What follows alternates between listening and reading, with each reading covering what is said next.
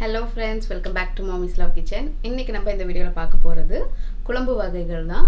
6 நாளைக்கு 6 வித்தியாசமான குழம்பு வகைகள். நான் ஏற்கனவே 2 பார்ட் போட்டுருக்கேன். இன்னைக்கு போட போறது 3வது பார்ட். நீங்க அந்த 2 பார்ட்ட பார்க்கணும் அப்படி நினைச்சீங்கன்னா டிஸ்கிரிப்ஷன் பாக்ஸ்ல போட்டுருக்கேன். நீங்க பார்த்து தெரிஞ்சுக்கோங்க. அதே மாதிரி எல்லா குழம்பு வகைகளும் நீங்க தனித்தனியா பார்க்கணும்னு நினைச்சீங்கனாலும் அந்த தனித்தனியாவே கூட அதனோட லிங்க்ஸ் கொடுத்திருக்கேன். நீங்க வேணும்னா பாத்துக்கோங்க. சரி வாங்க வீடியோக்குள்ள போய் பாப்போம் அந்த 6 வகை குழம்புகள் என்னென்ன. ஃபர்ஸ்ட் திருநெல்வேலி ஸ்பெஷல் மாப்பிள்ளை சோதி எப்படி பண்றதுன்னு பாப்போம். இதுக்கு வந்து 2 டேபிள் ஸ்பூன் பாசி பருப்பு அதை வந்து தண்ணில போட்டு தனியா வேக வச்சு எடுத்து வச்சுக்கோங்க. நெக்ஸ்ட் இந்த குழம்புக்கு மெயினா என்ன காய்கறி எல்லாம் போடுவாங்க பாத்தீங்கன்னா கேரட், உருளைக்கிழங்கு, முருங்கைக்காய். ஸோ நானும் அதுதான் எடுத்திருக்கேன் இன்னைக்கு. அப்புறம் ஒரு அரை மூடி தேங்காய் எடுத்து அதில் தேங்காய் பால் எடுத்துக்கோங்க. அதில் 2வது தேங்காய் பால் வரும் இல்லையா, அதில் இந்த காய்கறியை வேக வச்சுக்கலாம். இப்போ ஒரு மிக்ஸி ஜாரில் கொஞ்சமாக இஞ்சி, பச்சை மிளகா, சீரகம் இதை போட்டு நல்லா ஒரு பேஸ்ட்டாக அரைச்சி வச்சுக்கோங்க. அந்த அரைச்ச பேஸ்ட்டை இந்த காய்கறியோட போட்டு நல்லா வேக வச்சுக்கலாம். இப்போது இதுக்கு தேவையான அளவு உப்பு போட்டுட்டு காய்கறி வெந்துட்ட பிறகு நம்ம ஏற்கனவே வேக வச்சுருந்த இந்த பாசிப்பருப்பு இருக்கு இல்லையா, அது ஒரு 2 டேபிள் ஸ்பூன் சேர்த்துக்கோங்க. இப்போது நம்ம 1ஆம் பால் சொல்லுவோம்ல தேங்காய் பால், அதை ஊற்றிடலாம். தேங்காய் பால் ஊற்றிட்டு நம்ம கொதிக்க விட தேவையில்லை. ஸோ ஜஸ்ட் ஒரு சூடு வந்துட்ட பிறகு ஆஃப் பண்ணிடலாம். இப்போ இதுக்கு தாளிச்சிடலாம். ஒரு பேனில் கொஞ்சமாக எண்ணெய் ஊற்றி கடுகு, சீரகம், காஞ்ச மிளகா, கருவேப்பிலை போட்டு குழம்பு மேலே ஊற்றிட்டோன்னா நம்மளோட மாப்பிள்ளை சோதி சூப்பராக ரெடி ஆகிடும். நெக்ஸ்ட்டு மாம்பழ குழம்பு எப்படி செய்கிறதுன்னு பார்ப்போம். இது ரொம்ப டிஃப்ரெண்ட்டாக இருக்கும், செய்கிறது ரொம்ப ரொம்ப சிம்பிள். இதுக்கு வந்து ஒரு பேனில் ஒரு மாம்பழம் நல்ல பழுத்த மாம்பழமாக எடுத்து கட் பண்ணி வச்சுக்கோங்க. அதில் கொஞ்சமாக தண்ணி ஊற்றி அதை வேக வச்சுக்கலாம். இப்போ ஒரு மிக்ஸி ஜாரில் ஒரு 1/4 கப்பு தேங்காய் துருவல், அப்புறம் ஒரு அரை டீஸ்பூன் ஜீரகம், 1/4 டீஸ்பூன் மஞ்சத்தூள், ஒரு அரை டீஸ்பூன் மிளகாய்த்தூள், ஒரு பல் பூண்டு, 2 பச்சை மிளகாய் இதெல்லாத்தையும் நைஸாக ஒரு பேஸ்ட்டாக அரைச்சி வச்சுக்கலாம். இப்போ அரைச்ச பேஸ்ட்டை இந்த மாம்பழத்தோடு போட்டுக்கோங்க. தேவையான அளவுக்கு தண்ணி ஊற்றிக்கோங்க. உப்பு போட்டிருக்கேன். இப்போ இந்த குழம்புக்கு தாளிச்சிடலாம். ஒரு பேனில் எண்ணெய் ஊற்றிட்டு கடுகு, சீரகம், கொஞ்சமாக வெந்தயம், அப்புறம் காஞ்ச மிளகா, கருவேப்பிலை, கொஞ்சமாக பெருங்காயமும் சேர்த்துப்போம். இப்போ இந்த தாளிப்பை கொதிக்கிற குழம்பு மேலே ஊற்றிட்டோன்னா நம்மளுக்கு இந்த மாம்பழ குழம்பு இதோட ரெடி. உங்களுக்கு விருப்பப்பட்டால் கொஞ்சமாக நல்லா தயிரை வந்து நல்லா பீட் பண்ணிவிட்டு ஸ்டவ் ஆஃப் பண்ணிவிட்டு கூட நீங்கள் சேர்த்துக்கலாம். நான் இன்றைக்கி தயிர் சேர்த்துருக்கேன். பட் தயிர் சேர்க்காமலேயும் இந்த மாம்பழ குழம்பு ரொம்ப டேஸ்டியாகவே இருக்கும். இந்த மாம்பழ குழம்பு சாதத்துக்கெலாம் ரொம்ப அட்டகாசமாக இருக்கும். கண்டிப்பாக ட்ரை பண்ணி பாருங்கள். நெக்ஸ்ட்டு பருப்பு உருண்டை குழம்பு எப்படி பண்ணுறதுன்னு பார்க்கலாம். இதுக்கு வந்து 1 கப்பு கடலைப்பருப்பை ஊற வச்சு வச்சுருக்கேன். அது கூட இஞ்சி, பச்சை மிளகா, பூண்டு, கருவேப்பிலை இதை போட்டு வடைக்கு எப்படி அரைப்போமோ அது மாதிரி அரைச்சிக்கலாம். இப்போ இதை வந்து இந்த மாதிரி சின்ன சின்ன பால்ஸ் மாதிரி உருட்டி ஒரு இட்லி பாத்திரத்தில் நம்ம வேக வச்சு எடுத்துக்கலாம். ஸ்ட்ரைட்டாக குழம்புலையும் போட்டு வேக வைக்கலாம். பட் குழம்புல ஸ்ட்ரைட்டாக போட்டு வேக வைக்கும் போது நம்மளுக்கு அது உடஞ்சி இல்லை உதிர்றதுக்கு வாய்ப்பு இருக்குது. அதனால் இந்த மாதிரி இட்லி பாத்திரத்தில் வேக வச்சிடலாம். இது வேக வைக்க ஒரு 5 to 10 நிமிஷம் அவ்வளோதான் ஆகும். இப்போ இது வெந்துட்டுருக்கட்டும். இப்போ குழம்பு ஸ்டார்ட் பண்ணிவிடுவோம். ஃபஸ்ட்டு குழம்புக்கு தாளிச்சிடலாம். ஒரு பேனில் எண்ணெய் ஊற்றிட்டு கடுகு போடுறேன், உளுத்தம்பருப்பு, ஒரு 1/4 டீஸ்பூன் வெந்தயம், வெங்காயமும் போட்டுக்கோங்க, கருவேப்பிலை. இப்போ இது வதங்கிட்ட பிறகு இதை தனியாக எடுத்து வச்சிடலாம். இதே பேனில் நம்ம குழம்பு வச்சிடலாம். இப்போது குழம்புக்கு 2 டேபிள் ஸ்பூன் எண்ணெய் ஊற்றிக்கோங்க. கொஞ்சமாக சோம்பு, பூண்டு, அப்புறம் இஞ்சி, 2 பச்சை மிளகா, கருவேப்பிலை, அப்புறம் ஒரு பெரிய வெங்காயம் பொடியை கட் பண்ணி வச்சுருக்கேன், அதையும் போட்டுக்கிறேன்.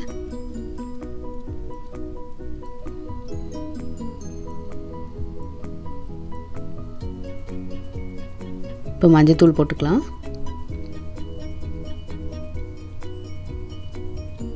வெங்காயம் கொஞ்சம் வதங்கிடுச்சு. அப்புறம் ஒரு தக்காளி கட் பண்ணி வச்சுருக்கேன், அதையும் போட்டுக்கிறேன். இப்போ தேவையான அளவு உப்பு போட்டுக்கலாம். இப்போ பார்த்திங்கன்னா இந்த பருப்பு உருண்டெல்லாம் ரெடி ஆகிடுச்சு, வெந்துருச்சு. இப்போ வந்து குழம்புக்கு 2 டீஸ்பூன் மிளகாய்த்தூள், 3 டீஸ்பூன் தனியாத்தூள் போட்டுக்கலாம்.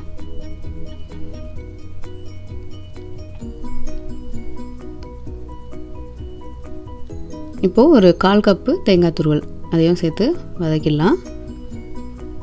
இப்போ இது நல்லா ஆற வச்சுட்டு ஒரு மிக்ஸி ஜாரில் போட்டு நல்லா நைஸாக ஒரு பேஸ்ட் மாதிரி ரெடி பண்ணிப்போம். இப்போ இந்த பேஸ்ட்டை ஒரு பாத்திரத்தில் போட்டுக்கோங்க. கொஞ்சம் தண்ணியும் சேர்ந்து கலந்து ஊற்றிக்கோங்க அதில். இப்போ இது லைட்டாக ஒரு கொதி வரட்டும். அப்புறம் ஒரு சின்ன லெமன் சைஸ் புளியை நல்லா கரைச்சி புளி தண்ணி எடுத்து வச்சுருக்கேன். அதை போட்டுட்டு குழம்புக்கு தேவையான அளவுக்கு உப்பு போட்டுப்போம். இப்போ குழம்பு நல்லா கொதிச்சிருச்சு. இப்போ நம்ம வேக வச்சுருந்த இந்த பருப்பு உருண்டை எல்லாம் போட்டுக்கலாம். போட்டுட்டு ஒரு 5 to 7 நிமிஷம் மீடியம் ஃப்ளேமில் அது கொதிக்கட்டும். அப்புறம் கடைசியாக கொத்தமல்லியும் நம்ம தாளித்து வச்சுருந்தோம் இல்லையா, அதையும் போட்டு இறக்கிட்டோன்னா நம்மளுக்கு சூப்பரான பருப்பு உருண்டை குழம்பு ரெடி ஆகிடும்.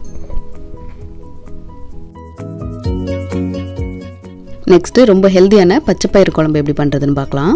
இன்றைக்கி நான் வந்து இதை இன்ஸ்டன்ட் பாட்டில் தான் பண்ண போகிறேன். ஸோ இந்த பாட்டில் ஒரு 2 டேபிள் ஸ்பூன் எண்ணெய் ஊற்றிக்கிறேன்.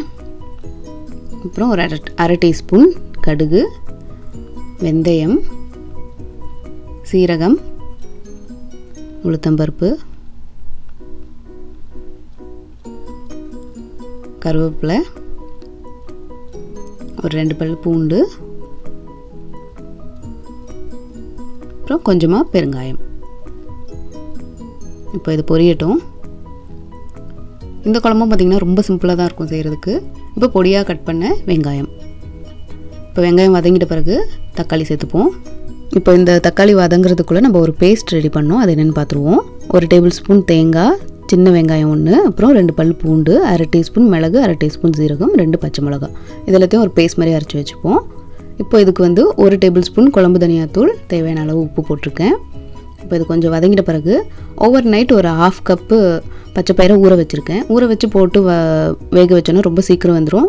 அதனால் அதை ஊற வச்சே யூஸ் பண்ணுங்கள். இப்போ அதை போட்டுட்டு ஒரு 3 விசிலுக்கு ப்ரெஷர் குக் பண்ணி எடுத்தாச்சு. பயிரில் நல்லா வெந்துருச்சு. இப்போ வந்து ஒரு சின்ன கோலி குண்டு சைஸு புளியை நல்லா கரைச்சி அந்த புளி தண்ணியை சேர்த்துக்கலாம்.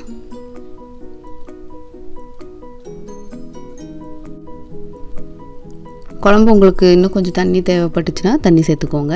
இப்போ நம்ம அரைச்சி வச்சுருந்தோம் இல்லையா பேஸ்ட்டு, அதையும் சேர்த்துப்போம். சேர்த்துட்டு நல்லா மிக்ஸ் பண்ணிவிட்டு ஒரு 5 to 7 நிமிஷம் மீடியம் ஃப்ளேமில் கொதிக்க விட்டுருவோம்.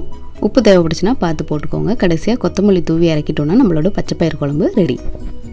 நெக்ஸ்ட்டு காராமணி வச்சு குழம்பு எப்படி பண்ணுறதுன்னு பார்க்கலாம். இந்த காராமணி பச்சைப்பயிறு மாதிரி தான். ஓவர் நைட் ஊற வச்சு நீங்கள் 3 விசில்ஸ்க்கு ப்ரெஷர் குக்கும் பண்ணிக்கலாம். இல்லை நீங்கள் ஊற வைக்க மறந்துட்டீங்க அப்படின்னா அன்றைக்கி காலையில் நீங்கள் நல்லா ரோஸ்ட் பண்ணிவிட்டு அப்புறமா 3 விசில்ஸ்க்கு இல்லை 4 விசில்ஸ்க்கு வேக வச்சிட்டிங்கன்னா இந்த காராமணி வெந்துடும். இப்போ இந்த குழம்பு எப்படி பண்ணுறதுன்னு பார்ப்போம். இந்த குழம்புக்கு ஒரு பேஸ்ட் அரைக்கணும், அது பார்த்துருவோம். ஒரு பேனில் ஒரு டேபிள் ஸ்பூன் எண்ணெய் ஊற்றிட்டு சின்ன வெங்காயம் ஒரு 5-6 போட்டுக்கோங்க. அப்புறம் தக்காளி, இது ரெண்டும் வதங்கிட்ட பிறகு ஒரு 2 டேபிள் ஸ்பூன் தேங்காய் போட்டிருக்கேன். அப்புறம் கொஞ்சமாக கருவேப்பிலை போட்டுப்போம். இப்போ இது நல்லா ஆறிட்ட பிறகு ஒரு மிக்ஸி ஜாரில் போட்டு ஃபைனாக ஒரு பேஸ்ட் மாதிரி அரைச்சி வச்சுக்கோங்க. நெக்ஸ்ட்டு குழம்பு நான் ரெடி பண்ணிவிடுவோம். ஒரு பேனில் ஒரு டேபிள் ஸ்பூன் எண்ணெய் ஊற்றிட்டு ஒரு 1/4 டீஸ்பூன் வெந்தயம், அப்புறம் கடுகு, ஒரு 4-5 பல் பூண்டு கட் பண்ணி வச்சுருக்கேன், அதை போட்டுக்கிறேன். அப்புறம் ஒரு வெங்காயம். இப்போ வெங்காயம் வதங்கிட்டு இருக்கும்போது நான் இன்றைக்கி இந்த குழம்புக்கு வந்து கத்திரிக்காய் சேர்த்துக்கிறேன். நீங்கள் முருங்கைக்காவும் சேர்த்துக்கலாம். இப்போது கத்திரிக்காய் போட்டு ஒரு 2 நிமிஷம் வதங்கிட்ட பிறகு ஒரு 2 டேபிள் ஸ்பூன் குழம்பு தனியாத்தூள், அப்புறம் 1 டீஸ்பூன் மிளகாய்த்தூள், கொஞ்சமாக மஞ்சத்தூள். இந்த குழம்பு தனியாத்தூளோட ரெசிபியை இந்த டிஸ்கிரிப்ஷன் பாக்ஸில் போடுறேன், உங்களுக்கு வேணும்னா தெரிஞ்சுக்கோங்க.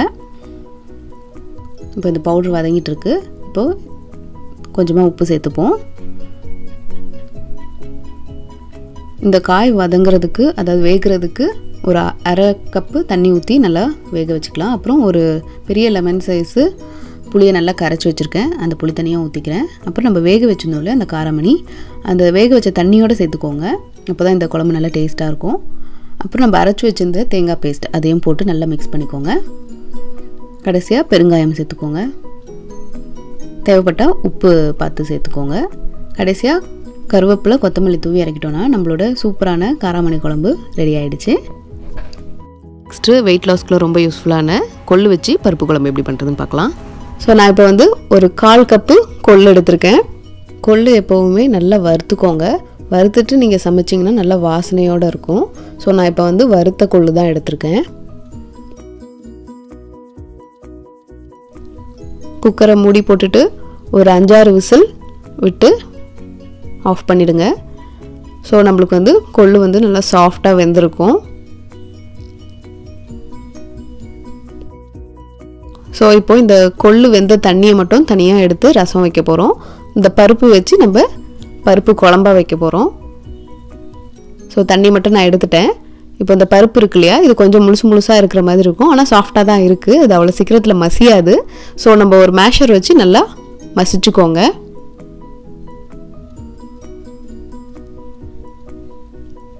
கொள்ளு ரசமும் ரொம்ப நல்லாயிருக்கும். இந்த பருப்பு வச்சு பருப்பு குழம்புமே ரொம்ப நல்லாயிருக்கும். ஸோ இப்போ இந்த பருப்பு நல்லா மசிச்சிட்டோம். இப்போ வேண்டிய அளவுக்கு தண்ணி ஊற்றி அதை டைல்யூட் பண்ணி வச்சுக்கலாம். பேனில் கொஞ்சமாக எண்ணெய் ஊற்றி கடுகு சீரகம் போட்டிருக்கேன். இப்போ இது நல்லா பொரிஞ்ச பிறகு கொஞ்சமாக கருவேப்பிலை போடுறேன்.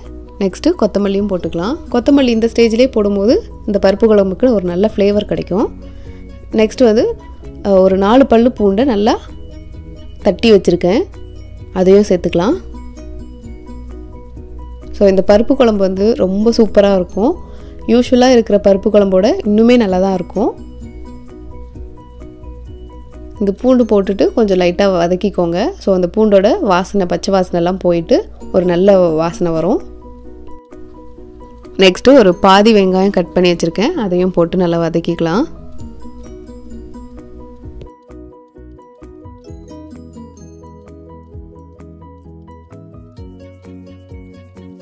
வெங்காயம் நல்லா வதங்கிடுச்சு.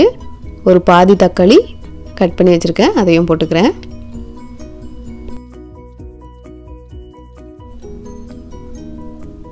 இந்த தக்காளியும் நல்லா குழையிற அளவுக்கு வதக்கிக்கலாம்.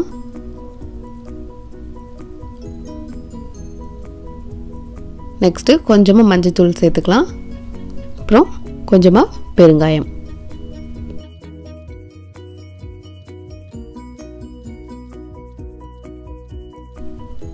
நெக்ஸ்ட்டு ஒரு 1/2 டீஸ்பூன் சாம்பார் பொடி சேர்த்துக்கிறேன். ஏன்னா வந்து இந்த கொள்ளில் பார்த்திங்கன்னா ரொம்ப பெருசாக டேஸ்ட் இருக்காது. ஸோ அதுக்கு ஒரு டேஸ்ட்டு கொடுக்க தான் கொஞ்சமாக சாம்பார் பொடி சேர்த்துக்கலாம். ஒரு 30 செகண்ட்ஸ் வதங்கட்டும். நெக்ஸ்ட் நம்ம வேக வச்சு நல்லா மசிச்சு வச்சுருக்கிற கொள்ளையும் போட்டுடலாம்.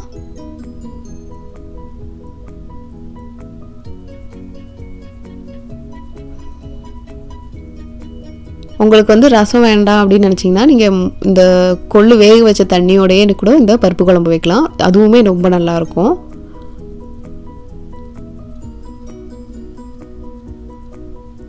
ஸோ இப்போது இது கொதி வரதுக்கு முன்னாடி கொஞ்சமாக உப்பு சேர்த்துக்கலாம். நெக்ஸ்ட்டு கொஞ்சமாக தேங்காயும் ஜீரகமும் அரைச்சி வச்சுருந்தேன், அதையும் போட்டுக்கிறேன். ஸோ தேங்காய் போட்டுட்டு ரொம்ப கொதிக்க விடாமல் லைட்டாக ஒரு கொதி வந்ததும் ஆஃப் பண்ணிடலாம். ஸோ கொதி வந்துருச்சு. நம்மளோட சுவையான ஆரோக்கியமான கொள்ளு பருப்பு குழம்பும் ரெடி ஆகிடுச்சு. இது வந்து கண்டிப்பாக ட்ரை பண்ணி பாருங்கள், ரொம்ப டேஸ்டியாக இருக்கும். என்ன ஃப்ரெண்ட்ஸ், இந்த குழம்பு வகைகள்லாம் உங்களுக்கு பிடிச்சிருக்கும்னு நினைக்கிறேன். பிடிச்சிருந்துச்சுன்னா மறக்காமல் நம்ம சேனலை லைக் பண்ணி, ஷேர் பண்ணி, சப்ஸ்கிரைப் பண்ணிவிடுங்க. நான் போடுற எல்லா வீடியோஸையும் நீங்கள் பார்க்கணுன்னு நினச்சிங்கன்னா அந்த பெல் பட்டனையும் ப்ரெஸ் பண்ண மறந்துடாதீங்க. இந்த மாதிரி இன்னொரு வீடியோவில் உங்களை சந்திக்கிறேன். நன்றி, வணக்கம்.